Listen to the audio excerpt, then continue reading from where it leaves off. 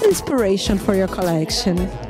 Allora, l'ispirazione nasce sempre dal gioiello, che è il segno distintivo di Coliac, e quindi ogni stagione cerchiamo di ingioiellare modelli di scarpe in modo sempre diverso, e quindi ci sono degli spilloni della nonna, i classici spilloni che le nonne mettevano sui foulard, però messi sulle scarpe, poi ci sono delle vele con degli Swarovski, e ogni stagione gioielli sempre diversi, piercing con perle, strass, e i modelli ci sono modelli nuovissimi, tipo degli stivali, dei camperos, e per questa stagione nello specifico ci sono anche degli accenni western, come intarsi di fiammate western, dei classici camperos, e niente, questo.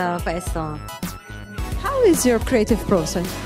Allora, io intanto faccio molta ricerca e vado in giro, viaggio e guardo tante mostre d'arte. Diciamo che l'ispirazione parte sempre un po' dall'arte, quindi guardo delle mostre, compro dei libri, li sfoglio, mi vengono idee di stampe, quindi diciamo che sono un po' mi arrivano delle folgorazioni all'improvviso e mi vengono delle idee, però facendo una grandissima ricerca prima, riviste, insomma tutto quello che può ispirarmi. Ecco, e poi disegno e mando i disegni alle aziende che mi producono le collezioni.